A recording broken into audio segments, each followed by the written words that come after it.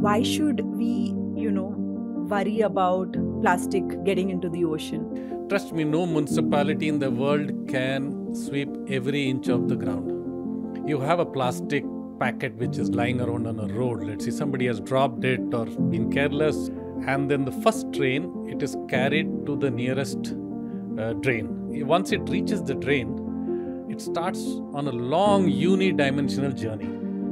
From a drain to a bigger drain, from there to a small stream, a bigger stream, and then the long river passage until it reaches the river mouth.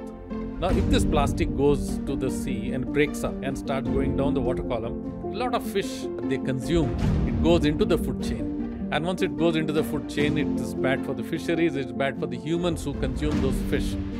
And the problem goes up the chain. Now, if you see, we remove it from the river, it's a doable thing. Why? Is because once it crosses the river mouth, it becomes a very thankless job to go on the ocean surface in two-dimensional spread to collect it.